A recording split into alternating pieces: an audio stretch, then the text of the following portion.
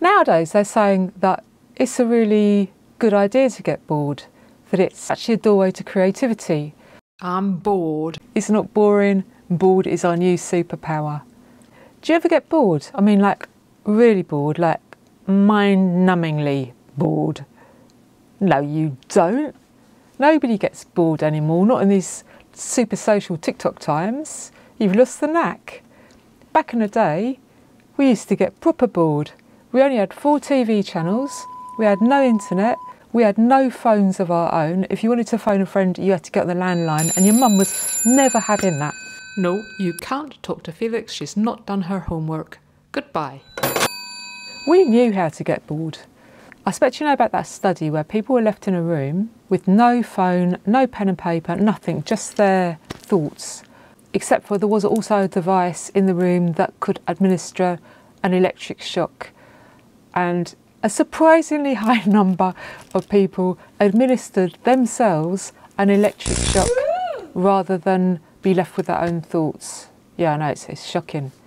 The thing with boredom itself, it is actually quite an unpleasant state. I think it's because people just aren't used to being bored anymore. But the point is, boredom leads to daydreaming, and daydreaming leads to your brain connecting things in different ways, brings new ideas. Research shows that as you move from boredom into daydreaming, your brain goes into default mode, where it starts to make all kinds of interesting neural connections, associates new ideas in all kinds of interesting ways. And it also just gives your brain a rest, which is another thing that's missing these days. Another good thing with boredom is it can actually bring change.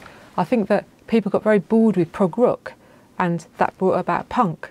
If you start to notice that people just do things the same way and it bores you, what's a way that you could do something different? Another way to use boredom as a force for good is to help you do something you want to do. If you leave your guitar or your bass out or your door on with your software set up and then do nothing for a bit, you'll probably gravitate to actually doing something. If we never get bored and we never start to daydream and we never get into default mode, who knows what could happen? We might never have a good idea again in our life. That would be sad, wouldn't it? I do suggest you try it because number one, you're giving your brain a rest.